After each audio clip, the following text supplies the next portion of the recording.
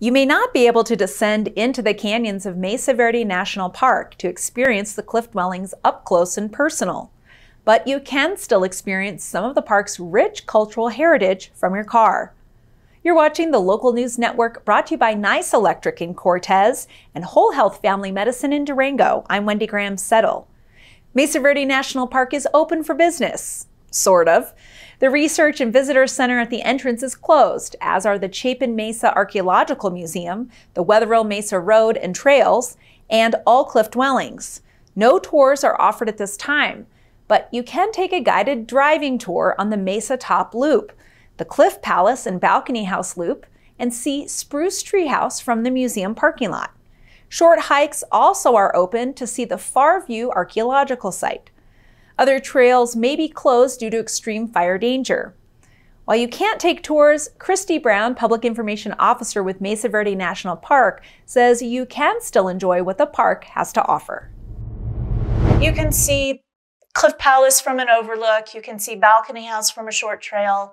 The Mesa Top and Cliff Palace driving loops both offer really great perspective onto the history of the ancestral Pueblo people who made this their home for such a long period of time.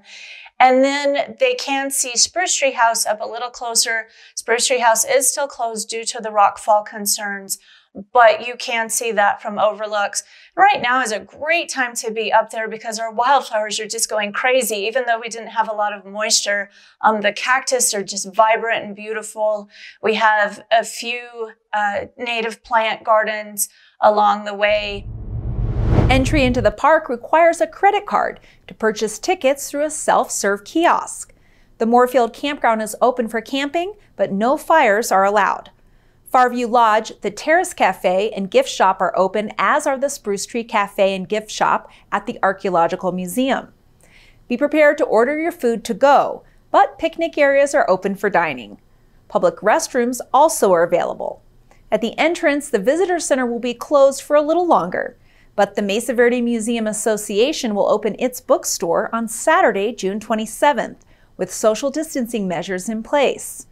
Brown said the park will open more facilities and archaeological sites as conditions allow.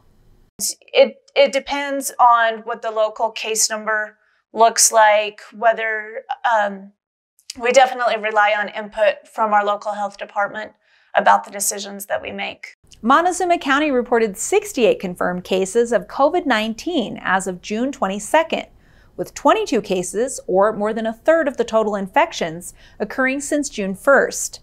In contrast, La Plata County reported 89 confirmed cases since the pandemic began, with only 9 cases, fewer than 10%, occurring since June 1st.